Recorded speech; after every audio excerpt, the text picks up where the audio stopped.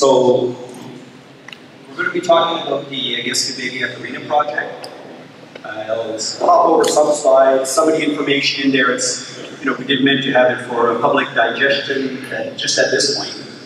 So I'll start out by saying that I'm Jerome from Gesgapegiag.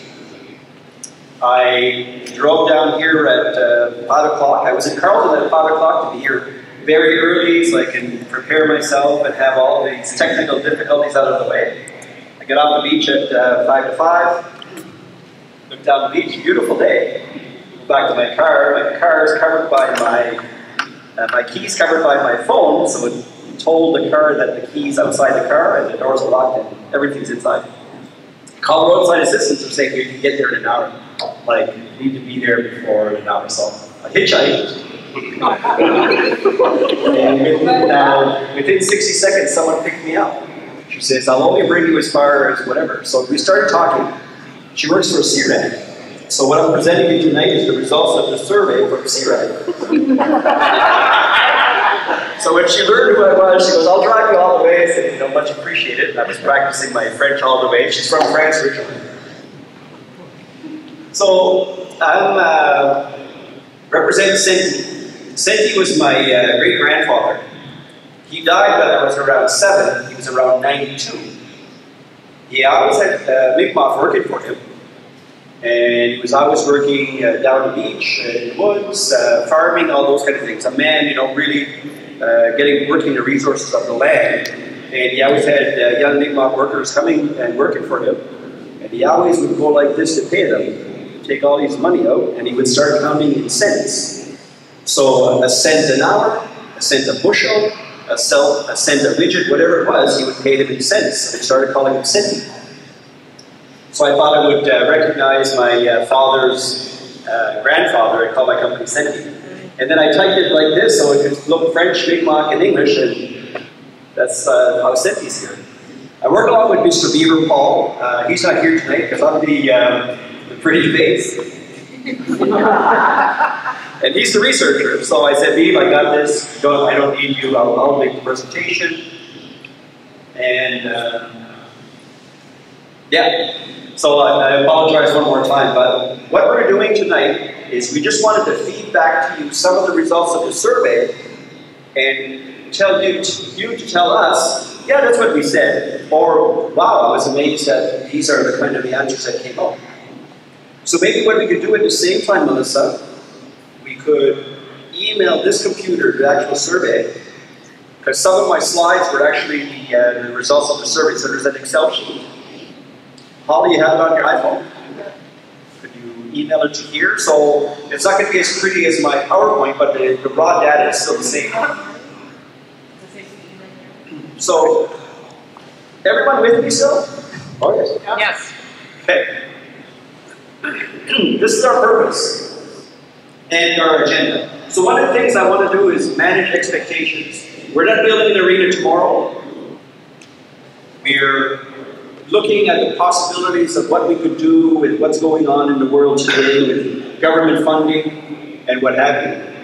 So the Jobin Arena in Richmond is at its end of its life.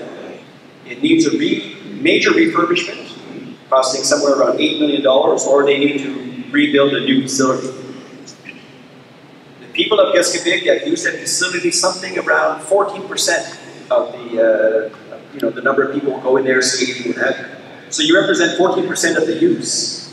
So Chief Rod came to see me at my office and said, Troy, we are looking to see if we can work you in Richmond, and we want you to help us do a lot of the field work, running around and what have you. So actually, I was working for the band council for 26 years of my life. Band council, tribal council, and what have you. I was a council member for 5 years. I know a lot of people inside the government, so he thought it would be a good idea to reach out to me because I would be able to knock on doors and say what's going on here, what's there, and what have you. And we got some funding, and we got hired to do that. We met with New Richmond on a number of occasions to try to see, where are the synergies. Where do we depart in terms of what we do compared to what they do? And what's in it for Gesgapegiag? Okay. So the agenda is the project overview. Tonight, talking about what that research and survey that you what did that mean? We're going to talk a little bit about the sources of capital, very briefly on the development plan, because we're not in a place where we're actually developing the development plan. We're talking about developing the development plan. And then what's the next steps? So again, why we're here is to give you an update of what we did so far, manage expectations, because oftentimes when you start talking about projects like this, people say it's coming. And then it doesn't come down the road, they say, yeah, see, it's not even true, it wasn't even going to happen. So I just want to make sure that the point we're at right now, there's no money in the bank, and there's no real idea about how to move forward. Self-supported by, having more programs, more people from the community going and using this facility. X, but something all the rest of the community said Y, okay? So when we get there, we'll just pop up the Excel sheet and look at the survey results. We'll go through a number of them quickly. There's 32 of them. Where are you from? Gesgapegiag. One person's from St. Jules. We're not going to spend time on those ones much, okay? And you tell me. You're like, Troy, back up. Or Troy, keep going, okay? So that's okay. I'll go to the next slide. So Senti was engaged to do this work that I spoke about. I'm not going to reiterate myself there. So we did research in terms of gathering all the architectural, engineering assessment reports and all those kind of things and looked at them. We looked at other similar First Nations having arenas. We looked at what monies are out there, and we said, okay, the development plan looks like this is what you would do, and then conducted a preliminary consultation with potential partners. So a lot of looking around, trying to see what would an arena look like, how much do they cost. When you have one ice pad compared to two ice pads, what's the difference in cost? How do you build that? How many people do you need to get into a double ice pad? The other one is when we looked at some of the results of the survey from New Richmond, there was only 14 people or so, or 10 people. There were very few people from New Richmond actually participated in the New Richmond survey, but you were kind of included in those results. So when we looked at those results, they were kind of skewed just mostly to New Richmond. That's kind of one of the reasons why we had that survey here, to probably take this information and amend the survey that they have in New Richmond. But a lot of what you said, New Richmond said it as well, in terms of having a multi-purpose facility, doing a lot of other things. We don't just want to skate, we want to do other things. And we'll see that in the survey results. Okay, everyone with me there? So, research the community needs. So I just more or less reiterated what I just said. New Richmond did a survey, they commissioned CRAD, there was a low participation from Gesgapegiag, and we wanted to add information to their survey by going to Gesgapegiag and doing that. We see 150 people. When you look at the results, you'll see them. A lot of young people responded. And then my notes would be under here to be able to read them, but I'll just remember. So 75% of the people believe it's important or very important to keep an arena in Richmond. So we want to have access to an arena. Richmond's very close, so yeah, we need to keep that arena. Then I'm going to go to the next one, but then we're going to go and pop up this Excel sheet. Would it be on here? Yeah. Okay. So they'll look like this. I think it's easier instead of going back and forth. We're just going to skip this part of the presentation. Load up the Excel sheet by CRAD. Everyone knows CRAD or heard about them. It's an agency from Carleton. The acronym for CRAD, Center of Institute Research Sustainable Development, something like that, Holly? They're from Carleton. And then that's their specialty. So people from Gesgapegiag are used to going door to door and would see people, so that was easy. And then the questions, we just took the questions that Gesgapegiag had and reiterated the questions we took off New Richmond and put the word Gesgapegiag where we could. So when we bring these survey results and put them together, we couldn't ask a number of different questions to do that. We could have started with a whole new survey, but if we say we're going to try to amend those, why come up with a new survey? And then when we got down to the analysis, since they already analyzed the other ones, we said let's hire them to do the analysis of this one. And if we bring them together, they would have done the analysis of both of these surveys. So that's how CRAD got involved in this, implicated in this project. Yeah.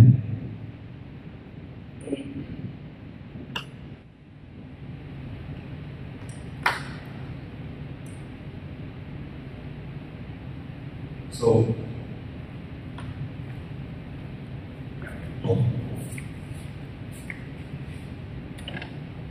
bear with me for a second.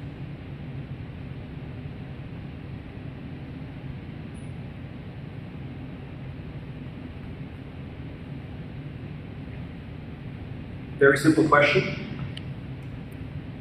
Oh, either way. So yes, very simple, right? So I'm going to go through it with you.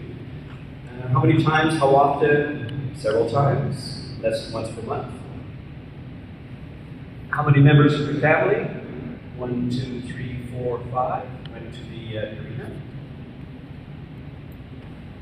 And you would participate in these activities. So you'll see a lot of people watch the hockey game and play hockey.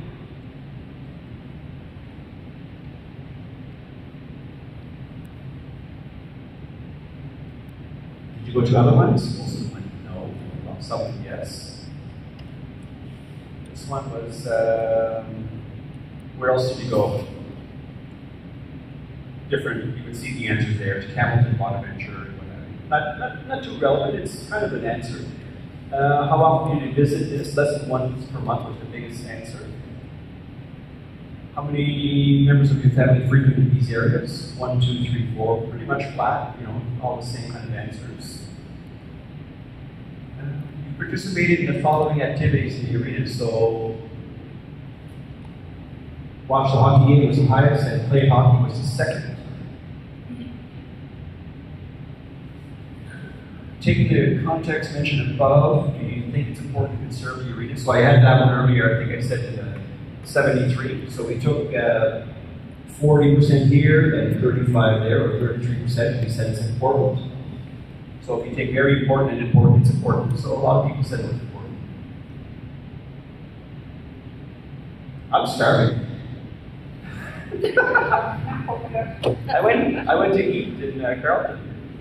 Didn't happen. No, I'll be fine. This is my punishment for going to look at the beach. So we said, in your opinion, what are the impacts of the major facility in this arena? So we thought this was important for looking at the results there, because one of the things we want to argue is that it's going to help people if we have more access to an arena. So it improves the physical health of the citizens. It's really high. This one here was number 2, improves the mental health, and this one was number 3. This one here. This one's very close, but this one just beats it here, and it contributes to a active lifestyle. So a lot of health indicators, a lot of wellness. When we look at that question, and that's why it was asked, and it's quite obvious what people are saying. Number 12, do you participate? Yes. So it's at 70%. I'm not going too fast, right? It's straightforward kind of questions. Okay. I can see. Beaver's going to laugh at me when I tell him that. So the question here is,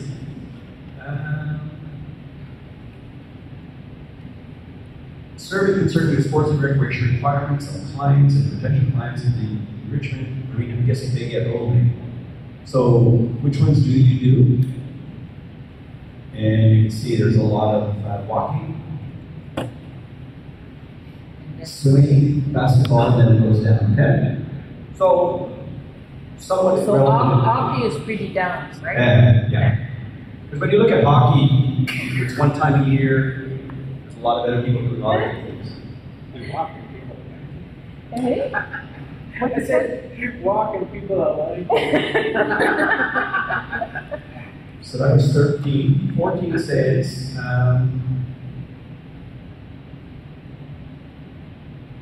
how often are the requirements going there? Several times per week. Yeah, almost 50%, and if you use once per week, so around 70% are going at least once a week. 15, how many minutes per day do you dedicate to moderate or high intensity exercise? Pretty flat, so it goes 4 to 1 hour, up to from 40 to 59, 20 to 39, less than 20. Okay. It's pretty spread out. How many people from Gesgapegiag? 150? 150 here, the answers were 126. 126. 136, sorry. 23 people skipped that question. Okay. Okay. do you like to participate in new sports and recreational activity? So it's say 63 compared to 33, 35. So yeah, it's 65 to 35 up here.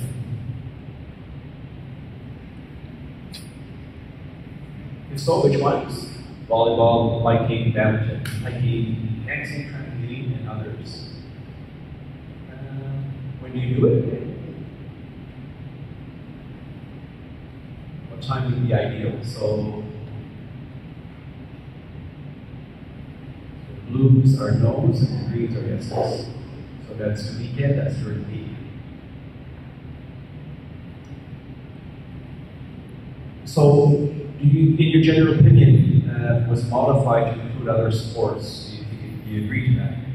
So a large number of people say yes. Not just hockey, but bring other sports to this facility. And these are the different sports. So, you know, a lot of different things, actually.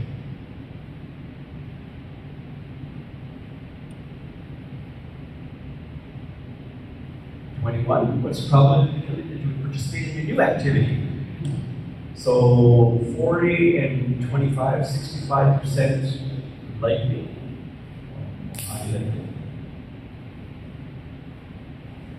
Would you visit? Very likely, likely, somewhat likely, and a low amount unlikely. What is probability to participate in a new sport if recreational and non-competitive activities were offered? So it's quite high, 35 or 25. If you take somewhat likely up there, you know, it's a good number, high number. Does in fact if you can practice activities independently suit you? So a lot of people like that, you know, be able to do things by themselves independently of schedules and what have you. What are the main reasons that limit your participation? Well, there's a lot of different things, but one of the here is lack of information. Don't know what activities are available where, what time, and how. How old are you? So you can see there's a lot of young people. Let's say young includes everyone under, well, 54, so under 54. No. You can see the 50 to 24, there's a lot of young people. And then male to female, and other statistics like that. So my pretty slides that are locked in my car, we're just taking this and more or less compiling that into a shorter version. But you got the whole version there, so. Did you think you were going to see that? That a lot of people were expecting to do other things than just ice hockey? Is that what you answered? Oh, yes? Yes. Generally, yes? Yes. Okay. When we go back to the PowerPoint, she's going to help me. So, when we looked at the results of the survey for New Richmond, they were similar. A lot of people were saying, well, we want to do other things as well. We do run into problems. When we put one ice pad, it costs $68 million. And then you have to finance that and operate that.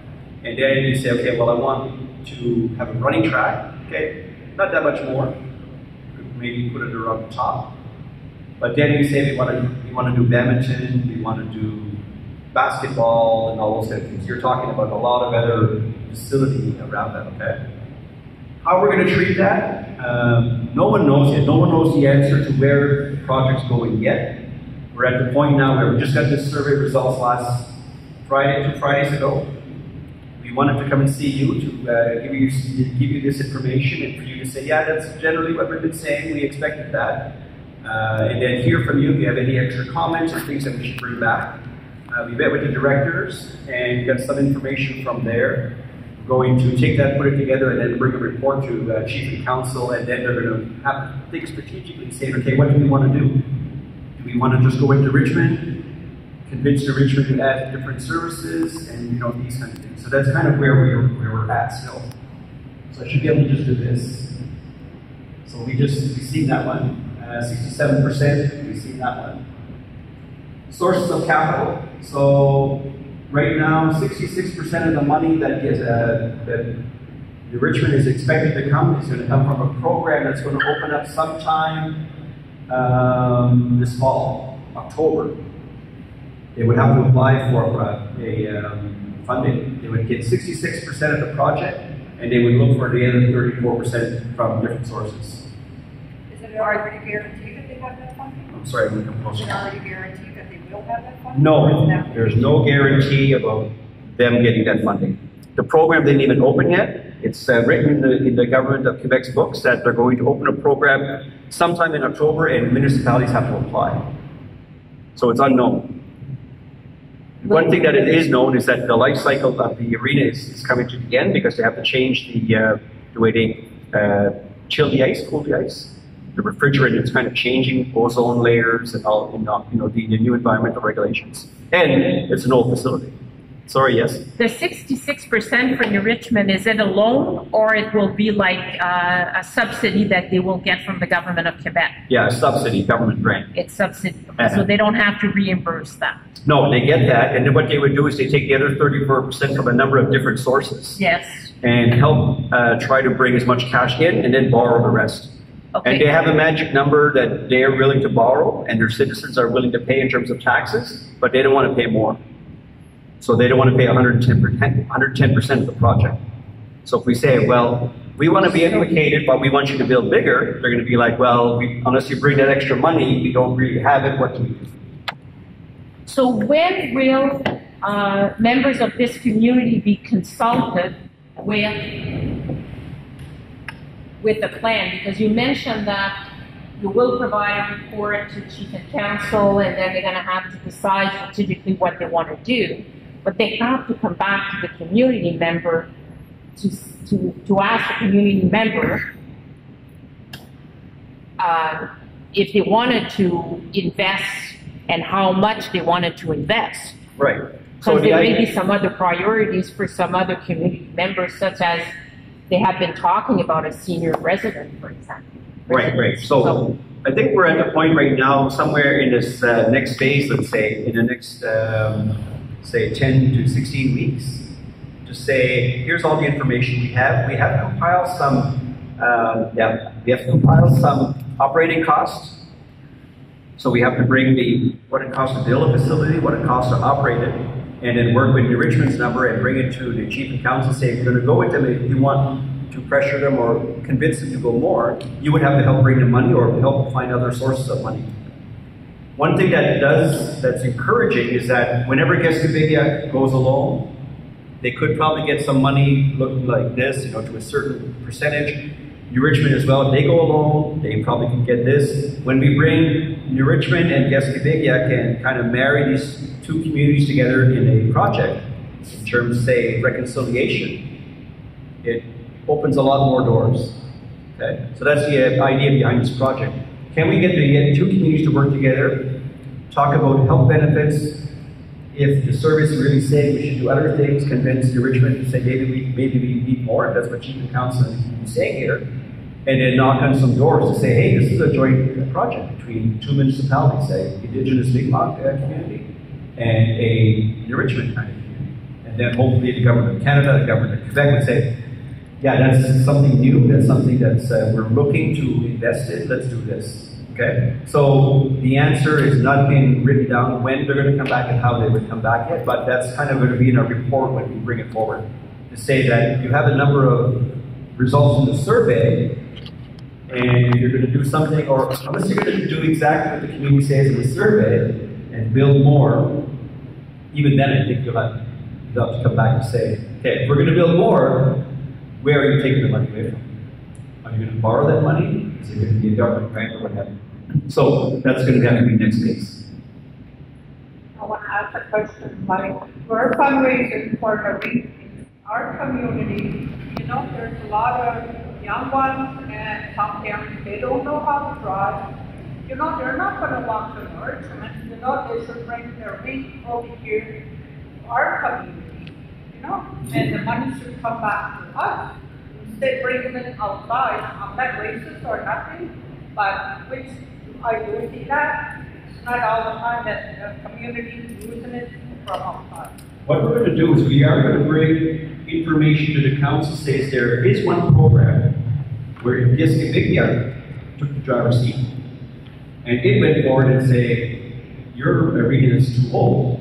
We're going to be able to come work with us. There is a program in the provincial government that the feds gave money to the province that would finance the project 100%. But then you would be left with a building that's financed, but then it's cost a lot of money to maintain ISIS and these kinds of things, right?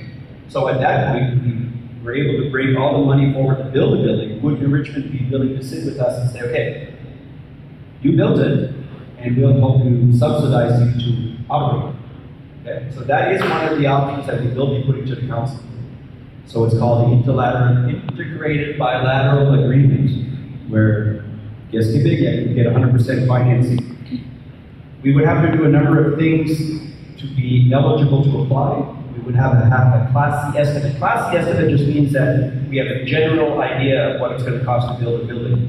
So it could be 25% up or minus, and we would need to have some plans and specs. So we're working with a company to say, would they be willing to kind of take a chance and give us plans and specs so that we would be able to apply for money when that program comes up. And that program comes up in October as well. Okay? So that is not off the, that's not off the books. But at the same time, by one of the major messages here, we need to manage expectations. Even if the Gesgapegiag bad council gets the Richmond to come with them, and they agree and they apply and they have plans and specs, we're going to be one of a number of different projects that are going after this money. So it's not a done deal, you know. But what you're saying is one of the things that did come out of what you've been hearing. Okay. We need one more. Yeah, and then the idea is where we could put it, that, you know, those kind of things would have to be further research. Yeah. Yeah. We're fundraising for the money for that. Nobody's doing that. Right, Stacy. Yeah. So that is there. I had a half of a hand come up. Okay, I hear. I have a question, because this provincial infrastructure program, that is renovated. Does Richmond, because if they wanted a new building, like tear down and start a new, that would be a different program that they would have to then apply for. Yeah, so that's... Do they have any idea of, like, okay, this is for renovation, plan B, if they were to tear down and do a new? Yeah, they have a plan B. They're still really looking at plan A from what I understand, but there is a plan B there. Because when you look at taking the old building and doing renovations, as soon as you start opening walls up, you're like, okay, the whole structure is rotted here. Well, that's... So our price just went from here up to here, and where does that money come from? So that's a risk. They understand that's a risk and what have you. Yeah, so what you're saying is kind of... That arena's been there for... 6 years. Yeah. So that's a known, what do we say, there's some known knowns and known unknowns? Yeah. That's a known known that we don't know what's behind that wall. So it's a con, it's a risk that's there. Okay. I'm not sure how much they've really identified it, because you would have to bring, let's say it's going to cost $6 million, you need to say, okay, 30% over, just in case. Yeah. Okay. Maybe that's why not known yet. maybe that's why it's so expensive, because they include all these kind of different things that they don't know what to have. Okay? You had your hand up kind of? You were going to change your mind? Okay, sorry. Yes. I have another question. This community has a financial administration law. Yep. In part of your research, as you research how you will bring forward all the different options, respecting the financial administration law that this community has been informed of, that Chief Council has voted, and it's a federal legislation. And research that with your timing, because October for me is tomorrow. Oh yeah. I'm surprised, like this is the first time I'm hearing about it. Yeah, October's tomorrow for sure. In terms of financial administration law, we're going to leave that inside of Gesgapegiag's hand. We'll bring the information. We don't pretend to know that part of the what their administrative law is. Yeah, so no, we will not bring any information over. We would just say, you know, here are some sources of funding. When they apply, they'll have to respect their law. But no, but when you are briefing Chief and Council, yeah, and if you do some timing and say you could do this and you could do that, you have to understand, you as a consultant, the financial administration law and the different process and mechanism that they have to go through to respect the financial administration law. I'll agree with you, and I want to say this. When we had the contract, we're right up to the end right now. So we were research, bring in plans and specs, and look at different projects that are out there. Okay. And we're under sunset. We're like, Okay. this is one of the last things we're doing. We're going to bring a report together and give it to them. Okay. So we expect that there's going to be someone else, or we get picked up again if I don't show up in clothing like this again. If we get picked up again, that's kind of the next phase to say, okay, let's make this real now. You know, if we're going to go for this one or go for this option or this option, we need to put real meat around these options. Not just say there's programs out there. That we didn't say that we would do that, or we didn't get hired to do that work. I hear what you're saying, though. Yeah. So is this expected to be an economic development endeavor, or is this So she said it's expected to be an economic development endeavor. If we apply for the program that we're talking about, where Gesgapegiag would go as a leader under the integrated bilateral agreement, it cannot be an economic development component of it. Yeah. So depending on which way they go, we might come up with another program. Someone might knock on the door and say a new program just showed up where there is an economic development component to it. When we looked at Wendake built a new building. They got $1 million from Senti, Canada Economic Development Quebec. So they had an economic development component. The one we're looking at right now with 100% financing, that one does not. Because even if we got $1 million from Senti, we'd still be left with 7 million or say 6 million from where, you know. It wasn't enough of a program. But depending what program it goes with, depending what the real project is going to be. Okay. Is there any plans or any thought of revenue generating? Yes, so there's a number of different ideas about revenue generation. It would have to match, so imagine we have a spreadsheet, okay? So we're going to have different programs that are going to be here, okay? And we're going to say the Richmond's in, or Gesgapegiag's in, or the Richmond needs, or Gesgapegiag needs, and we expect to bring together, like the next phase to say, all the different options, and you would be able to fill in different gaps or different areas there. What I'd like to do is almost like color-coded to make it very simple to look at. So when you're looking at it, where's the sea of blue, where's the sea of red? Which one makes the most sense? And then start looking at it that way, because when we start bringing all these different options forward, that's the kind of thing we get into. Does it have this? Does it have that? Does it have this? What's best? What are we trying to do? Do we include other sports? Do we not include other sports? We put it here, we put it there. So that's going to be like kind of a next phase exercise. Yeah. But where do you see the revenue generating? I'm sorry? Where do you see the revenue generating? Yeah, well, that's one of the things that we've asked you. Just for Gesgapegiag alone, one of the ideas is that, let's say Walcott wants to go there 1 or 2 days a week. There's, you know, rented to Walcott. All these kind of different things from the, yeah. So if Gesgapegiag goes forward, all these programs from the directors, then we go to Richmond and we say, listen, we have a chance to build a facility 100% grant. The money that you were going to spend on your arena, put it in our arena. And we'll give you X amount of access. So that's one of kind of the ideas that we're bringing forward. If it's the other way around, then Richmond takes the lead. They have 66% of the financing. We use their arena 14%. So let's just say we would put 14% of the money, or $1 million. Okay, now they get all the way to 80%. Their citizens are ready to keep paying taxes to pay for the other 20% for another 20 years. Okay? So there's a lot of moving parts, guys. You know, that's why I say manage expectations. As soon as we start getting, you know, deep diving into this, it's like, okay, there's no real plan here yet. No. That was the research to come up with all these kind of scenarios and ideas, and what could potentially the community want? Who could take the lead? How would we get there? Because one of the things that when we started going into this, well, New Richmond could apply, but they might not get it. The citizens are saying we would like to have an arena, you know, continue to have access to an arena. Okay? So you're going to see that I'm able to answer a lot of questions and not give real solid answers, right? Okay.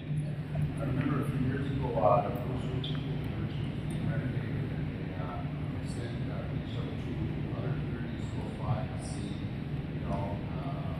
Can you guys hear? No. Can you start? Sorry. So a couple of years ago, there was I guess a survey that went around when the Goose Ritchie pool was being renovated, and basically asking, you know, if you did these renovations, you know, would your community contribute to, you know, the renovations and so on, and there had to be an agreement made. So I guess the question would be, can we also reach out to Gesgapegiag and Jules or Mariah right over here on the other side, and then work out some kind of agreement out? Yeah, I think we definitely think so, because they are contributing to the new Richmond project. So I think in the Richmond's idea that they are already implicated. If Gesgapegiag would have a chance to go for 100% financing under the integrated bilateral agreement, we would be the same thing. Because if Gesgapegiag has an arena by themselves, it's going to, you know, kind of be empty some part of the day. And these are tended to be white elephants. They tend to cost a lot of money. I'm from Listigouche, and we know very well what's happening in Hamilton. Last year they got into a fight with minor hockey. The ones that were left from Hamilton, they had to pay $200 to walk in the building, or else they're not allowed to. Even go walking and all those kind of things. So Hamilton got a bit desperate. They're saying, we need to raise revenues or we're not going to be able to keep the lights on.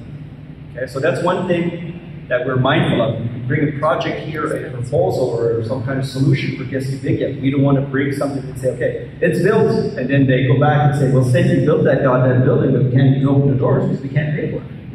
So we would have to have every solution that's out there, and those communities that don't have access to an arena, bring them here, you know.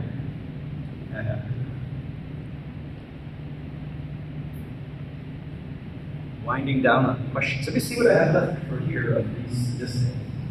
So that's the 60 years, 7.35 million, 66% there. Gesgapegiag would go in for 14%. We would need to bring something like $1 million to help them get to their 80%. That's just to renovate. That's not using the services afterwards. That's individuals are still going to pay probably more for the services that they provide right now. Yeah, it'd probably be about the same level of service that you're getting now for about the same amount of money that you're bringing. On top of the 1 million. On top of that million. And we don't have a solution to say, okay, if you put $1 million forward, what you're saying is facility. Right. Okay.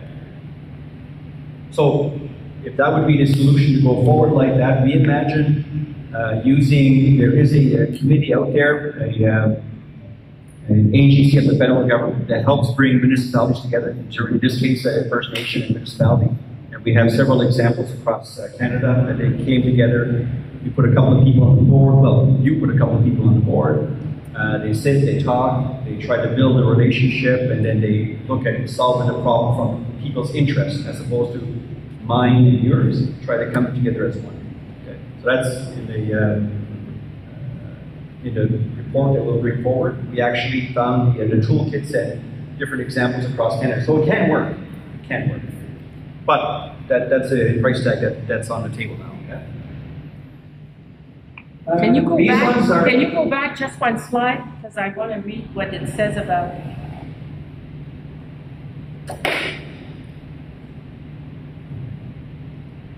The last sentence that says under this program, is it no other provincial government program could be used? I don't know where they're at. Lower. Under this program, no other governments could be used to reduce financial contributions from local governments. So what they call that is a stacking pool. So but is it fed or only provincial? It's a provincial program. Yeah. Okay, so it doesn't include feds. Right.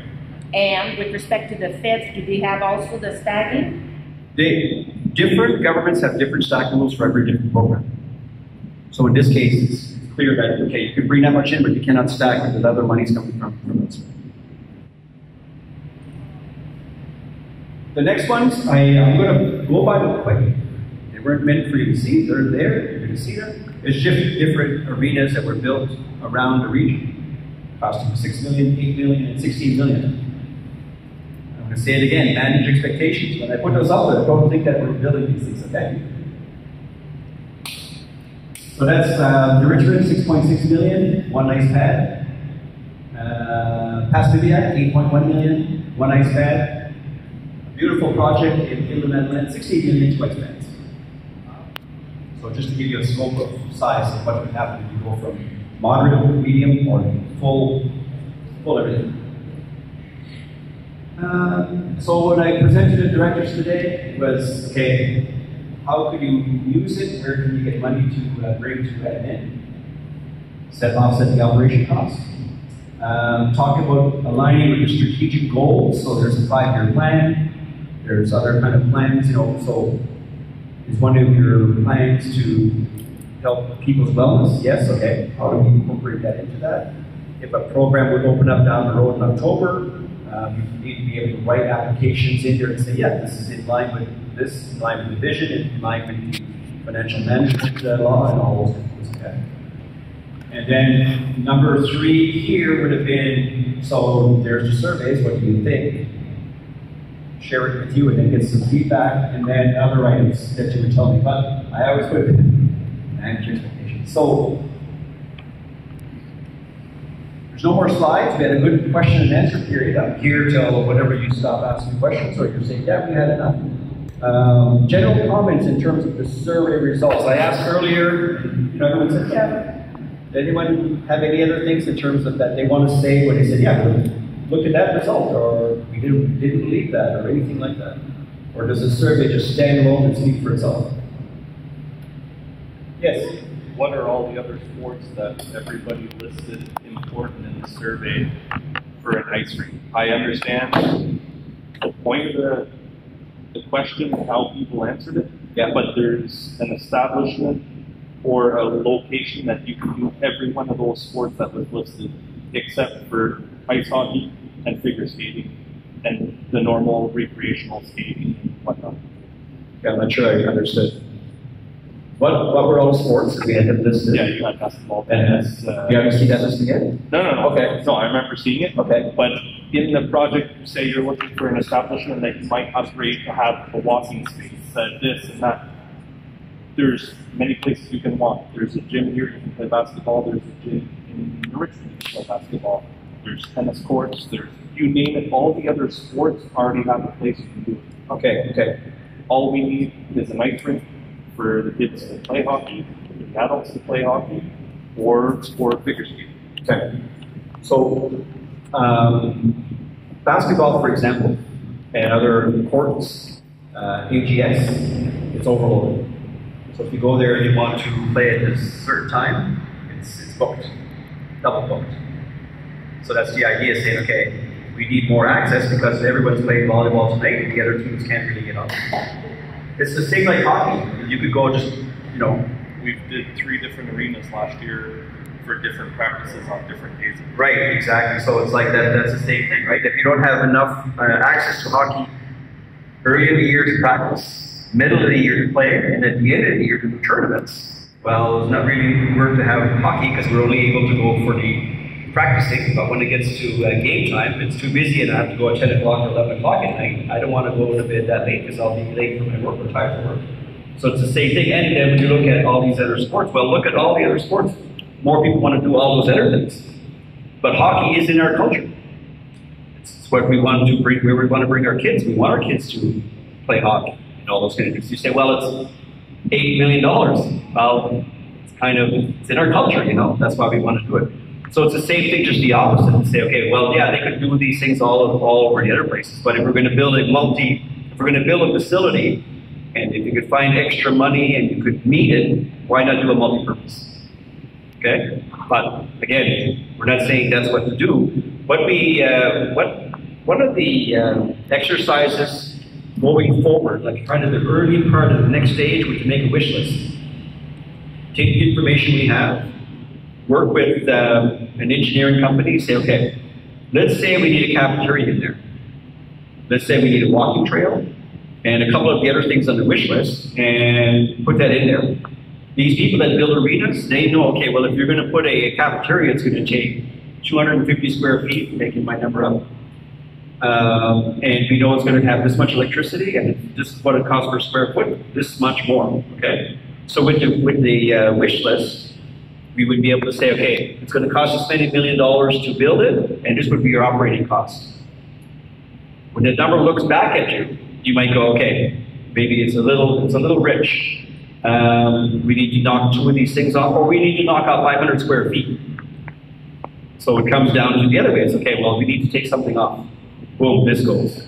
So I think that's, at that point, we'll be doing more like community consultations to say, okay, this is where we got based on the money that we see that's out there in a more real plan. We would like to knock off, for example, the cafeteria. Just, I don't think anyone, if I say that tonight, people get mad at me. So the cafeteria is gone. We're okay, guys, because look at the operating costs. We don't have that. And yeah, okay, the cafeteria is gone. Okay, we still have the walking track, and we still have, a number of these things. So I think I hear what you're saying. The survey results say that people want to do a lot of different things than just. Did I get it? Did we have that conversation properly? Yeah, people are drinking alcohol. Oh yes, no, for sure. Whenever you ask them a question, okay, I'm going to agree with what you're saying. Whenever you ask people a question, do you want this on there too, and you want to do this, and you want to do that, they're going to say more. That goes back to, again, manage expectations. Okay. So, what you mentioned, I'm asking your consulting firm and New Richmond. So they have done some research that show where, with respect to volleyball or tennis, they are at max. Do you have that kind of statistic? Because that's what you're saying. What I'm hearing is that your perception is that for the other sports, it's not an issue. Like walking, I agree with you. That somebody say here that you cannot walk and you need a place to run and walk, like I don't think so. But for the other sports like soccer, volleyball, tennis, basketball, gym, floor hockey in the summer, floor hockey. Do you have those? Do you have those analysis? How many people want to do it? No, that show that for what else the other is available sports, in the community? yeah, Okay, the yeah. availability in the surrounding community. We only have what people have been telling us in terms of like when they want to play court sports, that the facility's full. So let's just take basketball and volleyball. Let's take volleyball, for example. You play volleyball, we want to play more volleyball, there's not enough place. I would say if you're going to build another volleyball court, arena, let's say the arena costs $300 a square foot. Put an extension to AGS, it's $200 a square foot. Why would you put... Oh, sorry. What is AGS? Sorry, is it here? I meant to say Gesgapegiag. Oh, okay. Okay. Sorry, I said my school instead of your school. Okay. It's going to cost $200 a square foot to put it to Gesgapegiag instead of $300 a square foot to put it at the arena. Why would we put a volleyball court there when it costs so much at the arena? Let's say it's going to be a little further. Why not just put an extension on Gesgapegiag? Exactly. Okay? Okay. That would be like the next stage again. Okay. So when we get there, we'll just pop up the Excel sheet and look at the survey results. We'll go through a number quickly. There's 32 of them. Where are you from? Gesgapegiag. One person's from St. Jules. We're not going to spend time on those ones that much, okay? And you tell me. You're like, Troy, back up. Or Troy, keep going, okay? So if that's okay, I'll go to the next slide. So Senti was engaged to do this work that I spoke about. I'm not going to reiterate myself there. So we did research in terms of gathering all the architectural, engineering assessment reports and all those kind of things and looked at them. We looked at other similar First Nations having arenas. We looked at what monies are out there, and we said, okay, the development plan looks like this is what we would do, and then conducted a preliminary consultation with potential partners. So a lot of looking around, trying to see what would an arena look like, how much do they cost. When you have one ice pad compared to 2 ice pads, what's the difference in cost? How do you build that? How many people do you need to get into a double ice pad? The other one is when we looked at some of the results of the survey from New Richmond, there was only 14 people or so, or 10 people, very few people from New Richmond actually participated in the New Richmond survey, but you were kind of included in those results. So when we looked at those results, they were kind of skewed just mostly to New Richmond. That's kind of one of the reasons why we had that survey here, to probably take this information and amend the survey that they have in New Richmond. But a lot of what you said Richmond said it as well in terms of having a multi-purpose facility, doing a lot of other things. We don't just want to escape, we want to do other things. And we'll see that in the survey results. Okay, everyone with me there? So, research the community needs. So I just more or less reiterated what I just said. Richmond did a survey, they commissioned CRAD, there was a low participation from Gesgapegiag, and we wanted to add information to their survey by going to Gesgapegiag and doing that. We see 150 people. When you look at the results, you'll see them. A lot of young people responded. And then my notes would be under here to be able to read them, but I'll just remember. So 75% of the people believe it's important or very important to keep an arena in Richmond. So we want to have access to an arena. Richmond's very close, so yeah, we need to keep that arena. Then I'm going to go to the next one, but then we're going to go and pop up this Excel sheet. Would it be on here? Yeah. So they'll look like this. I think it's easier instead of going back and forth. We're just going to skip this part of the presentation. Load up the Excel sheet by CRAD. Everyone knows CRAD or heard about them? It's an agency from Carleton. The acronym for CRAD, Center of Institute Research Sustainable Development, something like that, Holly? They're from Carleton. And that's their specialty. So people from Gesgapegiag are used to going door to door and go and see people, so that was easy. And then the questions, we just took the questions that Gesgapegiag had and reiterated the questions we took out in Richmond and put the word Gesgapegiag where we could.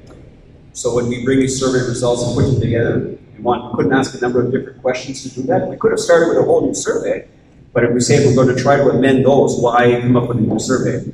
And then when we got down to the analysis, since they already analyzed the other ones, we said let's hire them to do the analysis of this one. And if we bring them together, they would have done the analysis of both of these surveys. So that's how CRAD got involved in this, implicated in this project.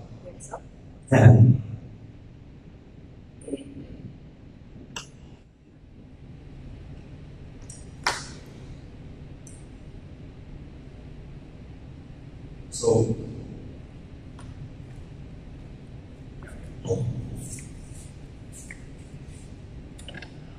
just bear with me for a second.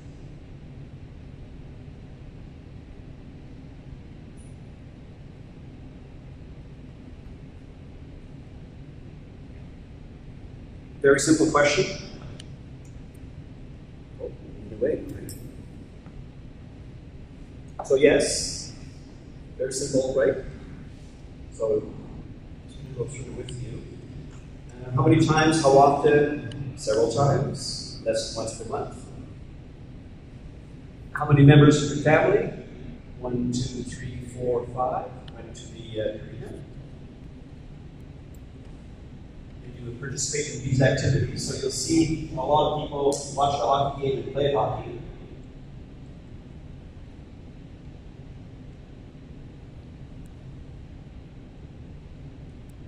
Did you go to other ones? Most of them no. Some yes. This one was, where else did you go? Different, you can see the answers there. To Hamilton, Bonaventure. Not too relevant, it's kind of an answer. How often do you visit this? Less than once per month was the biggest answer.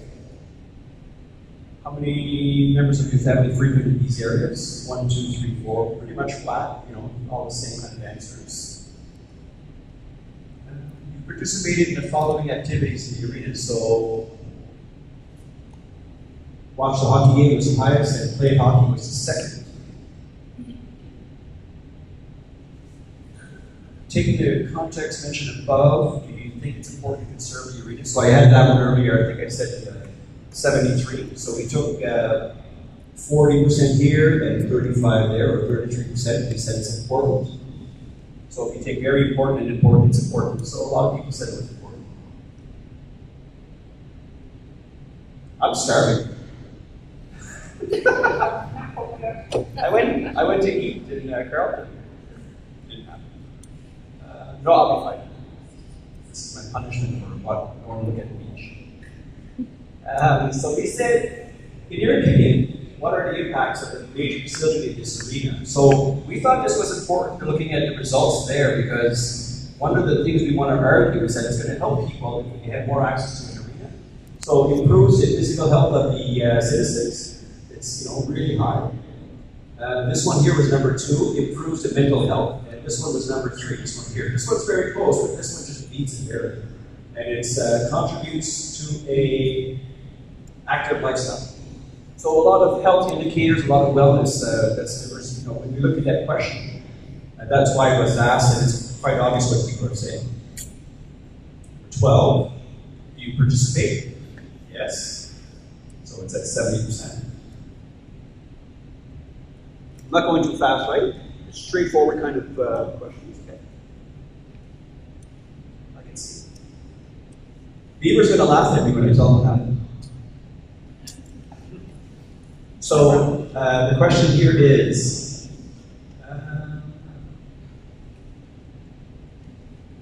survey concerning the sports and recreation requirements of clients and potential clients in the enrichment, arena, and Gesgapegiag only. So which ones do you do? And you can see there's a lot of walking, swimming, basketball, and then it goes down. Okay? So somewhat hockey is pretty down, right? Yeah. Because when you look at hockey, it's one time a year. A lot of other people do a lot of things. And walking people. Like I said, keep walking people away. So that was 13. 14 says,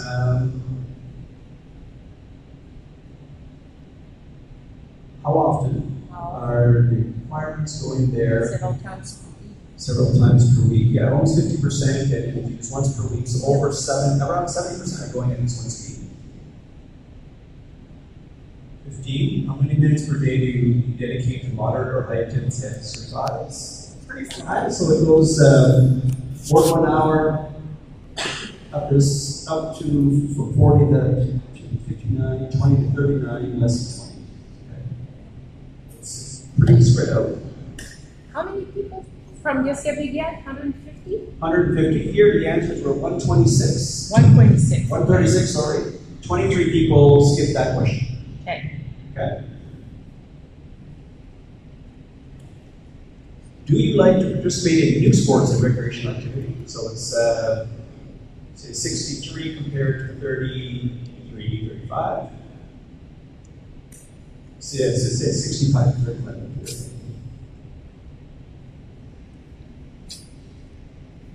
If so, which ones? Volleyball, biking, badminton, hiking, dancing, trampoline, and others. When do you do it? What time would be ideal? So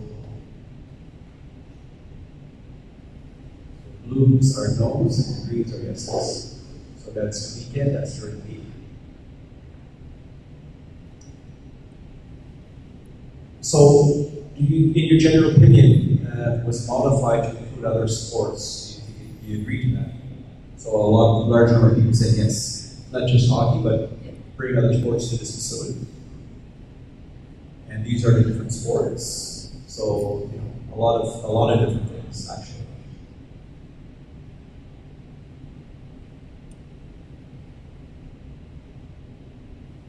What's common to participate in a new activity? So 40 and 25, 65% likely.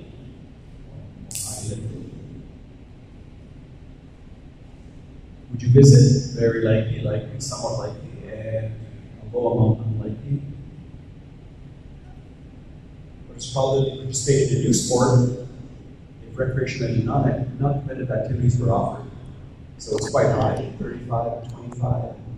If you take someone likely up there, it's a good number, high number. There's the fact that you can practice activities independently essential. So a lot of people like that. Be able to do things by themselves independently of schedules and what have you. What are the main reasons that limit your participation? Well, there's a lot of different things, but one of the big here is lack of information. So you don't know what activities are available where, what time, and how. How old are you? So you can see there's a lot of young people. Let's say young includes everyone under, well, 54, so under 54. You can see the 50 to 24, there's a lot of young people. And then male to female and other statistics like that. So my pretty slides that are locked in my car, we're just taking this and more or less compiling that into a shorter version. But you got the whole version there, so. Did you think you were going to see that? That a lot of people were expecting to do other things than just ice hockey? Is that what you answered? Oh, yes? Yes. Generally, yes. Yes. Okay. When we go back to the PowerPoint, she's going to help me. So, when we looked at the results of the survey for New Richmond, they were similar. A lot of people were saying, well, we want to do other things as well. We do run into problems. When we put one ice pad, it costs $68 million. And then you have to finance that and operate that. And then you say, okay, well, I want to have a running track. Okay, not that much more. You could maybe put it around the top. But then we say we want to do badminton, we want to do basketball, and all those kind of things. You're talking about a lot of other facilities around that, okay? How we're going to treat that? No one knows yet. No one knows the answer to where the project's going yet. We're at the point now where we just got this survey results last Friday, 2 Fridays ago. We wanted to come and see you to give you this information and for you to say, yeah, that's generally what we've been saying. We expected that. And then hear from you if you have any extra comments or things that we should bring back. We met with the directors and we got some information from there. We're going to take that, put it together, and then bring a report to Chief and Council, and then they're going to have to think strategically and say, okay, what do we want to do? Do we want to just go into Richmond, convince the Richmond to add different services, and these kind of things. So that's kind of where we're at still. So I should be able to just do this. So we've seen that one. 67%, we've seen that one. Sources of capital. So right now, 66% of the money that the Richmond is expected to come is going to come from a program that's going to open up sometime this fall, October. They would have to apply for funding. They would get 66% of the project, and they would look for the other 34% from different sources. Is it already guaranteed that they have that funding? I'm sorry, we can Is it already guaranteed that they will have that funding? No, there's no guarantee about them getting that funding. The program didn't even open yet. It's written in the government of Quebec's books that they're going to open a program sometime in October, and municipalities have to apply. So it's unknown. One thing that it is known is that the life cycle of the arena is coming to the end because they have to change the way they chill the ice, cool the ice. The refrigerant is kind of changing, ozone layers, and all, the new environmental regulations. And it's an old facility. Sorry, yes? The 66% for New Richmond, is it a loan or it will be like a subsidy that they will get from the government of Quebec? Yeah, a subsidy, government grant. It's subsidy, so they don't have to reimburse that. No, they get that, and then what they would do is they take the other 34% from a number of different sources. Yes. And help try to bring as much cash in and then borrow the rest. Okay. And they have a magic number that they are willing to borrow and their citizens are willing to pay in terms of taxes, but they don't want to pay more. So they don't want to pay 110% of the project. So if we say, well, we want to be implicated, but we want you to build bigger, they're going to be like, well, unless you bring that extra money, we don't really have it, what do we do? So when will members of this community be consulted with the plan? Because you mentioned that you will provide a report to Chief and Council, and then they're going to have to decide strategically what they want to do. But they have to come back to the community member to ask the community member if they wanted to invest and how much they wanted to invest. Right. So Because there may be some other priorities for some other community members, such as they have been talking about a senior resident, for example. Right. So I think we're at the point right now, somewhere in this next phase, let's say, in the next, say, 10 to 16 weeks, to say, here's all the information we have. We have compiled some, operating costs. So we have to bring what it costs to build a facility, what it costs to operate it, and then work with New Richmond's number and bring it to the chief of council, say, if you're going to go with them, if you want to pressure them or convince them to go more, you would have to help bring them money or help find other sources of money. One thing that's encouraging is that whenever Gesgapegiag goes alone, they could probably get some money looking like this, to a certain percentage. New Richmond as well, if they go alone, they probably can get this. When we bring New Richmond and Gesgapegiag and kind of marry these two communities together in a project, in terms of, say, reconciliation, it opens a lot more doors. Okay? So that's the idea behind this project. Can we get two communities to work together, talk about health benefits? If the service is really saying we should do other things, convince New Richmond to say maybe we need more. That's what Chief of Council has been saying here. And then knock on some doors to say, hey, this is a joint project between two municipalities, say, Indigenous Mi'kmaq community and a New Richmond kind of community. And then hopefully the government of Canada, the government of Quebec would say, yeah, that's something new, that's something that's we're looking to invest in, let's do this. Okay? So the answer is not being written down when they're going to come back and how they would come back yet, but that's kind of going to be in our report when we bring it forward. To say that you have a number of results from the survey, and if you're going to do something, or unless you're going to do exactly what the community says in the survey and build more, even then I think you'll have to come back and say, okay, if we're going to build more, where are you taking the money away from? Are you going to borrow that money? Is it going to be a government grant or what have you?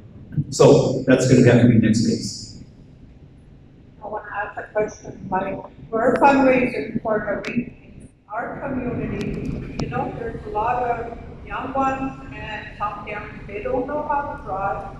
They're not going to walk to merchants. They should bring their week over here to our community, and the money should come back to us. Instead of bringing it outside, I'm not racist or nothing, but which I do see that. It's not all the time that the community is using it from outside.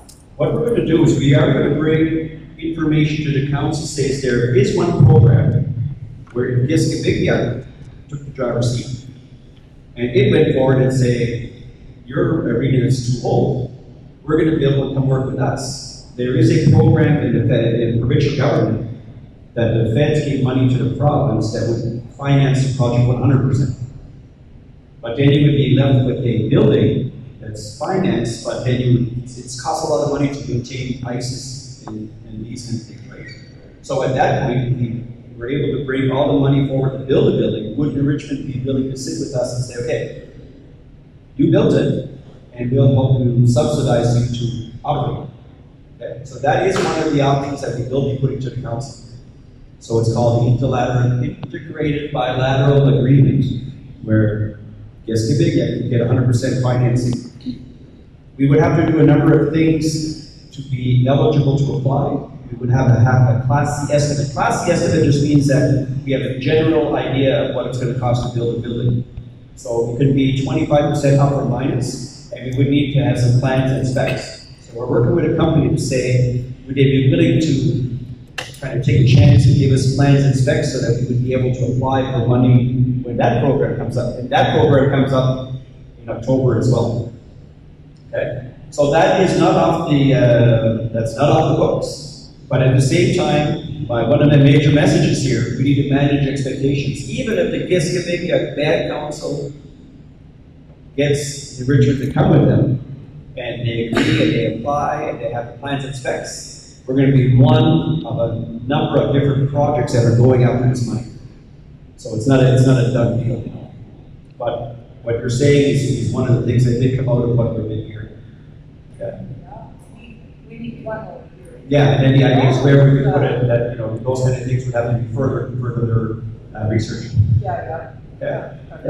We're fundraising for the money for that, and nobody's doing that. Right. Right, stays. Yeah. So that is there. I had a half of a hand come up. Okay, I hear. I have a question. Because this provincial infrastructure program, that is renovating. Does Richmond, because if they wanted a new building, like tear down and start a new, that would be a different program that they would have to then apply for. Yeah, so that's. Do they have any idea of, like, okay, this is for renovation, plan B, if they were to tear down and do it? Yeah, they have a plan B.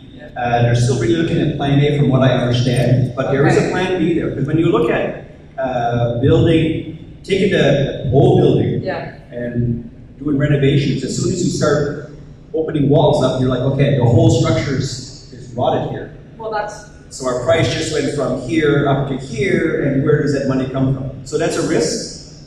They understand that's a risk, and what have you. Yeah, so what you're saying is kind of... That arena's been there for... 6 years. Yeah. So that's a known, what we say, there's some known knowns and known unknowns. Yeah. That's a known known that we don't know what's behind that wall. So it's a con, it's a risk that's there. I'm not sure how much they've really identified it, because you would have to bring, let's say it's going to cost $6 million, you need to say, okay, 30% over, just in case. Yeah. Maybe that's why it's so expensive, because they include all these kind of different things that they don't know what to have. Okay? You had your hand up kind of, you were going to change your mind? Okay, sorry. Yes. I have another question. This community has a financial administration law. Yeah. In part of your research, as you research how you will bring forward all the different options respecting the financial administration law that this community has been informed of, that Chief Council has voted, and it's a federal legislation. And research that with your time, because October for me is tomorrow. Oh yeah. I'm surprised, like this is the first time I'm hearing about it. Yeah, October's tomorrow for sure. In terms of financial administration law, we're going to leave that inside of Gesgapegiag's hand. We'll bring new information. We don't pretend to know that part of the what their administrative law is. Yeah, so no, we will not bring any information over. We would just say, here are some sources of funding. When they apply, they'll have to respect their law. But when you are briefing Chief and Council, and if you do some timing and say you could do this and you could do that, you have to understand, you as a consultant, the financial administration law and the different process and mechanism that they have to go through to respect the financial administration law. I'll agree with you, and I want to say this: when we had the contract, we're right up to the end right now. So we're going to research, bring in plans and specs, and look at different projects that are out there. Okay. And we're at a sunset. We're like, this is one of the last things we're doing. We're going to bring a report together and give it to them. Okay. So we expect that there's going to be someone else, or we get picked up again if I don't show up in clothing like this again. If we get picked up again, that's kind of the next phase. To say, okay, let's make this real now. If we're going to go for this one or go for this option or this option, we need to put real meat around these options. Not just say there's programs out there. That we didn't say that we would do that, or we didn't get hired to do that work. I hear what you're saying, though. Yeah. So is this expected to be an economic development endeavor, or is this So she said it's expected to be an economic development endeavor. If we apply for the program that we're talking about, I guess they would go as the leader under the integrated bilateral agreement. It cannot be an economic development component of it. Yeah. So depending on which way they go, we might come up with another program. Someone might knock on the door and say a new program just showed up where there is an economic development component to it. When we looked at Wendake built a new building. They got $1 million from Senti, Canada Economic Development Quebec. So they had an economic development component. The one we're looking at right now with 100% financing, that one does not. Because even if we got $1 million from Senti, we'd still be left with $7 million or $6 million from where, It wasn't enough of a program. But depending what program it goes with, depending what the real project's going to be. Okay. Is there any plans or any thought of revenue generating plans? Yes, so There's a number of different ideas about revenue generation. It would have to match, so imagine we have a spreadsheet, okay? So we're gonna have different programs that are gonna be here, okay? And we're gonna say Richmond's in, or Gesgapegiag's in, or Richmond leads, or Gesgapegiag leads, and we expect to bring together, like the next phase to say, all the different options, and you would be able to fill in different gaps or different areas there. What I'd like to do is almost like color-coded, to make it very simple to look at. So when you're looking at it, where's the sea of blue, where's the sea of red? Which one makes the most sense? And then start looking at it that way, because when we start bringing all these different options forward, that's the kind of thing we get into. Does it have this? Does it have that? Does it have this? What's best? What are we trying to do? Do we include other sports? Do we not include other sports? Do we put it here? Do we put it there? So that's going to be like kind of a next phase exercise. Yeah.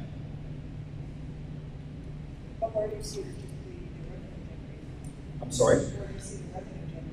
Yeah, well, that's one of the things that we've asked you, just for Gesgapegiag alone. One of the ideas is that, let's say Walcott wants to go there 1 or 2 days a week. There's, rented to Walcott. All these kind of different things from the, yeah. So if Gesgapegiag goes forward, all these programs from the directors, then we go to New Richmond and we say, listen, we have a chance to build a facility 100% grant. The money that you were going to spend on your arena, put it in our arena. And we'll give you X number of, give you X amount of access. So that's one of kind of the ideas that we're bringing forward. If it's the other way around, then New Richmond takes the lead. They have 66% of the financing. We use their arena 14%. So let's just say we would put 14% of the money, or $1 million.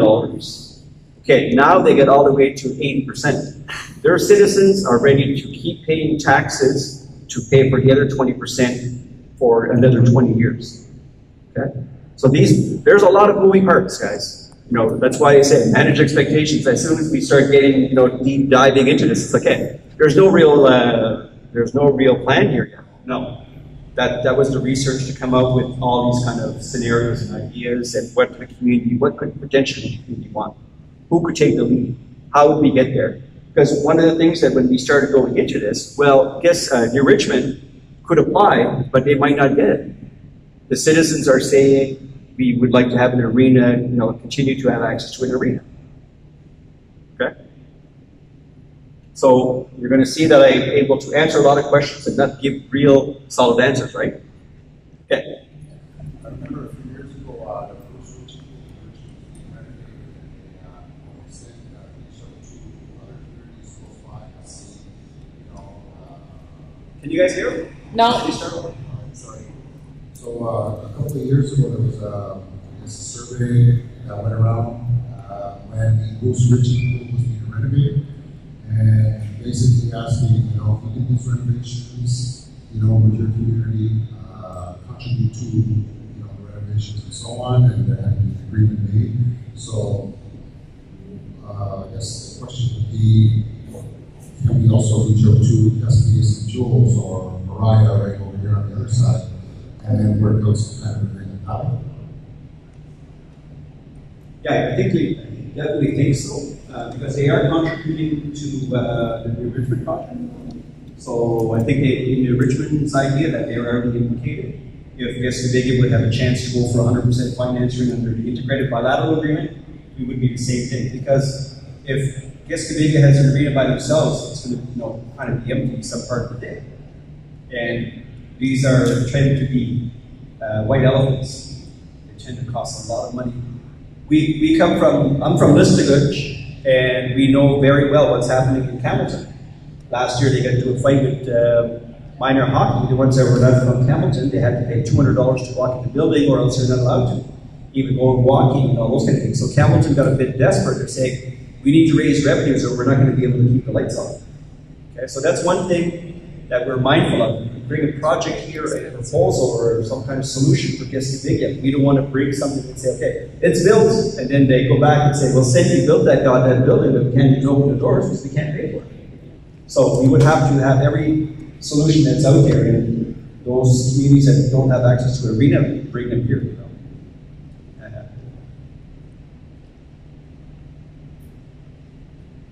Winding down on questions. Let me see what I have left for you. here of this. So that's the 60 years, 7.35 million, 66% there. Gesgapegiag would go in for 14%. We would need to bring something like $1 million to help them get to their 80%. That's just to renovate. That's not using the services afterwards. That's individuals are still going to pay probably more for the services that they provide right now. Yeah, probably be about the same level of service that you're getting now for about the same amount of money we're trying to bring here. On top of the 1 million. On top of that million. And we don't have a solution to say, okay, if you put $1 million forward, what's your say in this facility? Right. Okay. So, if that would be the solution to go forward like that, we imagine there is a committee out there, an agency of the federal government that helps bring municipalities together. In this case, First Nation and municipality. And we have several examples across Canada where they came together. You put a couple of people on the board. Well, you put a couple of people on the board. They sit, they talk, they try to build a relationship, and then they look at solving the problem from people's interests as opposed to mine and yours. Try to come together as one. Okay. So that's in the report that we'll bring forward. We actually found the toolkit set different examples across Canada. So it can work. It can work. But that's a price tag that's on the table now. Yeah. Can you go back? Can you go back just one slide? Because I want to read what it says about.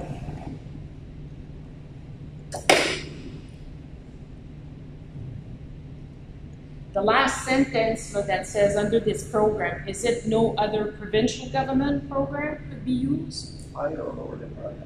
Lower. Under this program, no other governments could be used to reduce financial contributions from local governments. So what they call that is a stacking rule. So but is it fed or only provincial? It's a provincial program. Yeah. Okay, so it doesn't include feds. Right. And with respect to the feds, do they have also the stacking? Different governments have different stacking rules for every different program. So in this case, it's clear that, okay, you can bring that much in, but you cannot stack it with other monies coming from this. The next ones, I'm going to go by them quick. They weren't meant for you to see. They're there. You're going to see them. It's just different arenas that were built around the region. Costing $6 million, $8 million, and $16 million. I'm going to say it again, manage expectations. When I put those up there, don't think that we're building these things, okay? So that's the Richmond, $6.6 million, one nice pad. Facilitator, $8.1 million, one nice pad. Beautiful project in Ile-de-Madeleine, $16 million, twice pads. So just to give you a scope of size of what would happen if you go from moderate, medium, or full everything. So what I presented to directors today was, okay, how could you use it? Where can you get money to bring to admin? Offset the operation costs. Talk about aligning with the strategic goals. So there's a 5-year plan. There's other kind of plans, so is one of your plans to help people's wellness? Yes, okay. How do we incorporate that into that? If a program would open up down the road in October, you need to be able to write applications in there and say, yeah, this is in line with this, in line with the vision, and in line with the financial management law and all those things. Okay. And then number 3 here would have been, so there's the surveys, what do you think? Share it with you and then get some feedback, and then other items that you would tell me. But I always put it manage your expectations. So there's no more slides. We had a good question and answer period. I'm here till whenever you stop asking questions or you're saying, yeah, we had enough. General comments in terms of the survey results. I asked earlier, everyone said, yeah. Did anyone have any other things in terms of that they want to say when they said, yeah, look at that result, or we didn't believe that, or anything like that? Or does the survey just stand alone and speak for itself? Yes? What are all the other sports that everybody listed important in the survey for an ice rink? I understand the point of the question and how people answered it, yeah. But there's an establishment or a location that you can do every one of those sports that was listed, except for ice hockey and figure skating. and the normal recreational skating and whatnot. Okay, I'm not sure I understood. What were all the sports that we had listed? Yeah, you had basketball, And tennis. you haven't seen that list again? No. Okay. No, I remember seeing it. Okay. But in the project, say you're looking for an establishment that you might upgrade to have a walking space, this and that. There's many places you can walk. There's a gym here, you can play basketball. There's a gym in Richmond, you can play basketball.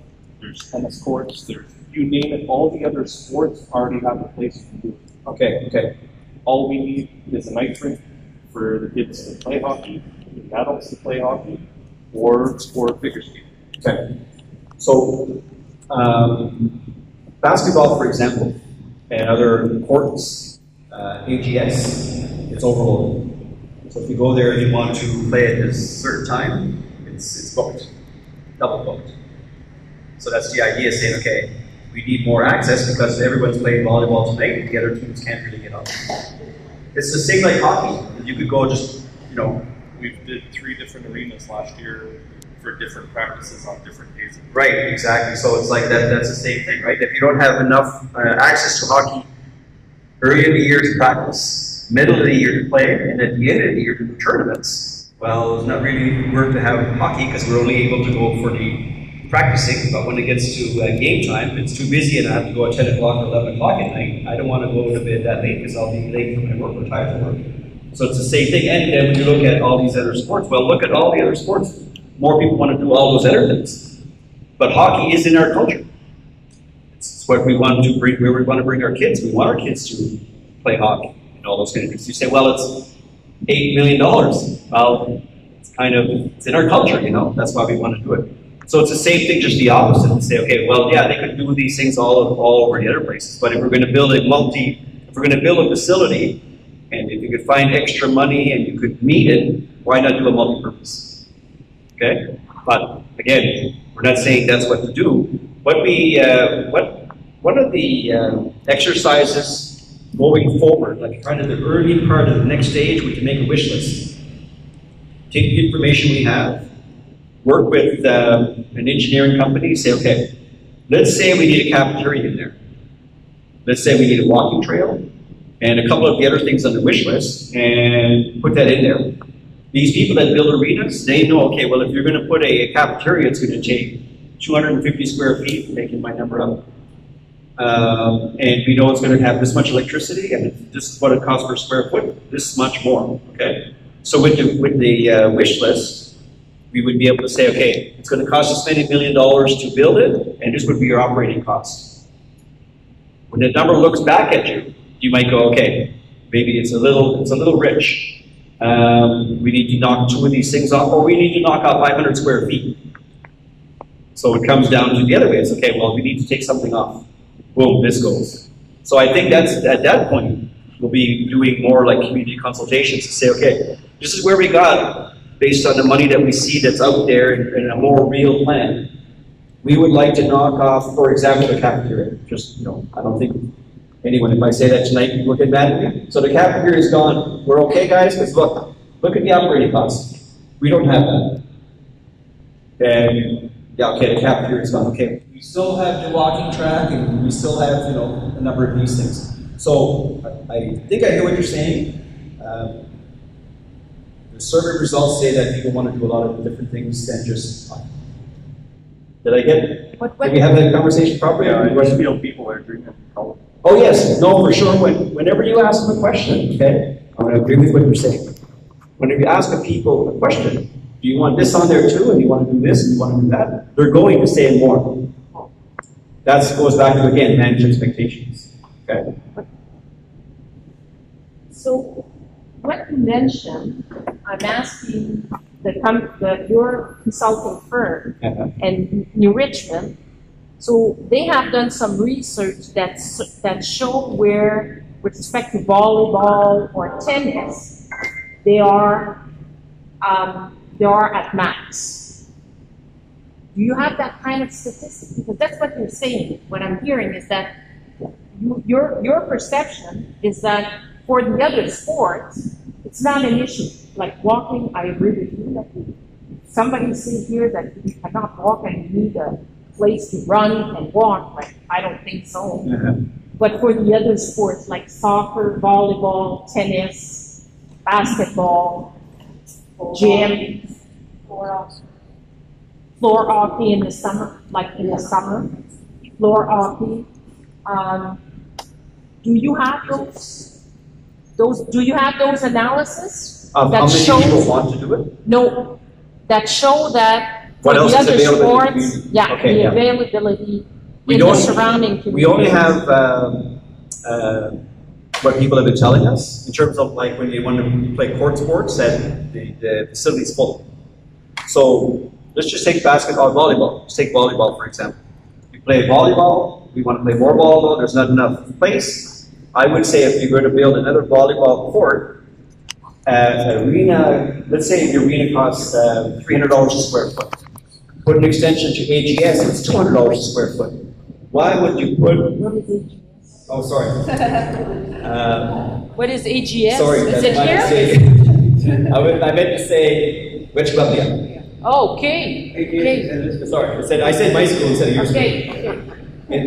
It's going to cost $200 a square foot to put it to Gesgapegiag instead of $300 a square foot to put it at the arena. Why would we put a volleyball court there when it costs so much in the arena? Let's say it's going to be a little further. Why not just put an extension on Gesgapegiag? Exactly. Okay? Okay. That would be like the next stage again. Okay. There's no answer. No real answer. We have to go from here to the next stage with what we have. So you showed us, three different arenas that were built in municipalities. Yes. Do you have any examples of arenas that were built for teachers? And the overall cost of building infrastructure. So when you're saying that they'll for us, they'll contribute 100%, doesn't include. Yeah, it would include the underground services that bring water and sewer and paving, all those things that we included. And we did have examples of other First Nations communities across Canada, actually. But building in Windhoek and building in Saskatchewan, even though we don't have cost, we did building here. The ones we showed were built close by or built with the company LFG and some of it. So if we put a bid out to different companies, people could bid from further away and bring their people in with higher costs. Expect that if someone was more local and had local knowledge and local subcontractors, that their price would be lower. So we just wanted to paint a picture of what it costs in the region. But those costs include Tax. So whenever a municipality builds something, they don't pay tax. They're a government to a government, right? Yeah. So the First Nations don't pay tax. The Band Council doesn't pay taxes to the Band Council, but at the same time it's the government, so it's kind of has a double tax. Double tax break with the municipalities as well do that. And when the municipal government borrows money, they borrow money at the bond rate at a very, very low rate.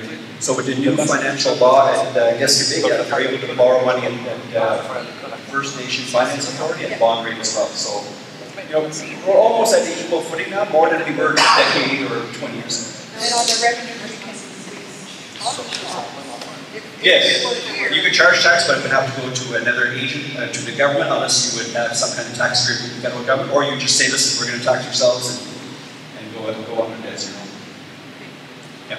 Has anybody looked at spacing in the community? No, we have not looked at where we would put it. Now taxing, because there's just thinking there's a little spot not far down the road. There's a nice open area, big enough for a facility. How would the taxes work if it was other than Yeah. That what, the tax or the taxi? Taxes. Taxes. Not And this is taxes. about GST and But taxi would be a good idea too. Yeah. So, You're talking about down in Milages? No. Not on the river. Just down. Because if you think about it, a lot of the land here, a lot of it is swampland, I'll be honest. So it's like, okay, if you don't want to necessarily have to go and clear out and dig up and whatnot, put a lot of the money into building up the land so that it would be good for something like that. To buy land outside of the reserve, to put the arena. Yes. That's what she was getting at. Yeah, one of the communities, something mentioned today, is that the community is small, so they put the arena outside the community and saved the land in the community housing. Yep. But they still owned it, but it was off the community. So, how was that, guys? A little more information on what you had. You got the results of the survey. We went through 34 of the questions. You've seen them. I got a nice blue Tommy Hilfiger shirt out of the deal. Not sure if I can get it back yet. Yes, you have to get it back because my husband's going to look for it. Thank your husband and thank you for doing that for me. And I didn't know it was being recorded. I'm glad that you did that for me. And my car, the guy's picking me up? Yes, he's on his way. I do just have to do 2 draws though for the people that had completed the surveys. 2 of the prizes are this basket here and a painting by Jessica Jerome, donated by the Economic Development Department. Do you want to draw? Please. It's 2 separate drawings. So this is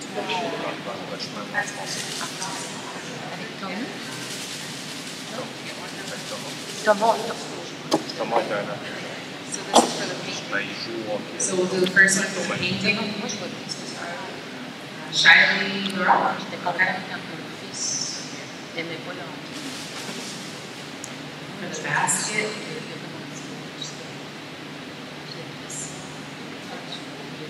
Tanya Gould. But we'll deliver it to them. And thank you guys for completing the surveys and coming tonight. Yeah, just last words, more or less, just thank you. It's always a pleasure coming to Gesgapegiag and working with you and having the chance to speak with you. We learned some things for sure, and I think it's not an easy road ahead. And we're going to ask the Chief of Council in our report to you and say, we need to include the community as much as possible. And that's a clear message that we've got tonight. Okay? Thank you everyone for allowing us.